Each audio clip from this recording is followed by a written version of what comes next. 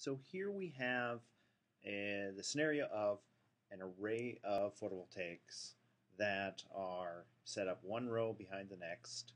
They're each going to have a certain tilt.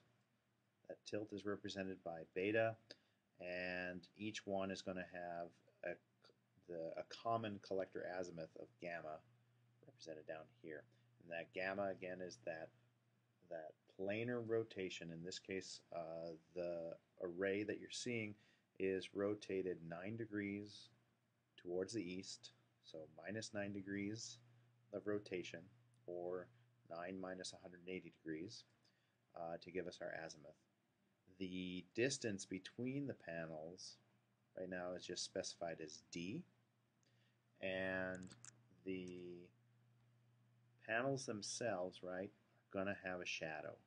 And that shadow is going to change over the course of the year as the sun is high in the sky and low in the sky. And what we'd really like is for these panels to be spaced appropriately such that they do not block each other, because this is one of our goals one of our mechanisms for the goal of solar design, right?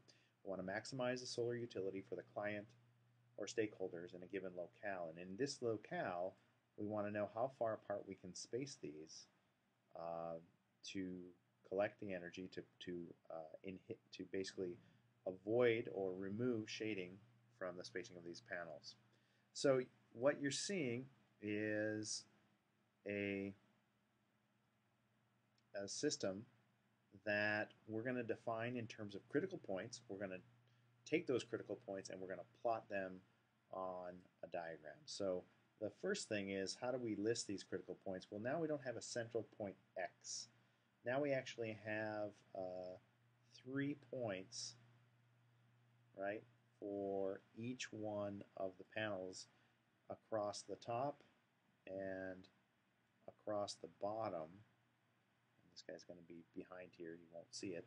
But you're going to have 3 points along the bottom, 3 points along the top. The points along the top are ultimately going to shade these critical points along the bottom. And so I'm going to name these critical points A, B, and C. And the points that we will be referring to in terms of what kind of shading are we expecting, we're going to label 1, 2, and 3. Right? So now, going into this, you're looking at this from the side and you're seeing a system like this, right? There's going to be a certain tilt, beta. The beta is going to be, the same for both collectors, and they are going to be separated by a certain distance, d. That's either going to be the spacing from top to top or from bottom to bottom. It's the same spacing of d, right? So looking at this, we want to basically compare any point 1, and what we'd really like to see is, how does 1 compare to point C? Point C is down here. So let's go 1 to point C, 1 to point B, and 1 to point A. That's one of our first questions. And then after we've done that, we're going to look at, how does point 2 compare to point C, critical point C, critical point B, and A.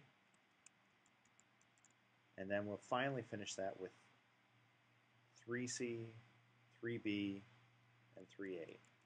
And what we should be able to see is that because of similar geometries, we're going to find some kind of similar responses in terms of all of these geometric relationships. And I can show you that. Again, this is in the textbook, but if I bring this up right here, you're going to see that I've got a table of points 1A, 2A, 3A, just like we were talking about, and 1B, 2B, 3B, 1B, 1C, 2C, 3C. They each have their own set of altitude angles, right? And you're going to notice that there are certain 21-degree common altitude angles, just due to common geometries. Similarly, you're going to see common 41-degree angles and two 12-degree angles, right? Looking at the azimuth angles, the 0-degree azimuth corresponds to 180 degree in the meteorological standard, and so on down. So we're seeing that 76 degrees is equivalent to 250 degrees, and minus 64 degrees is equivalent to 116 degrees. Okay, so we're going to take these points, this 180, 244, 256 for the azimuth angles of the collector, and we're going to plot those in the next plot, and we'll plot the alpha angles, and what we're going to come up with is basically something that looks like the cross-section of a loaf of bread, right? It's going to have two vertical sides, and it's going to have an arc in the middle.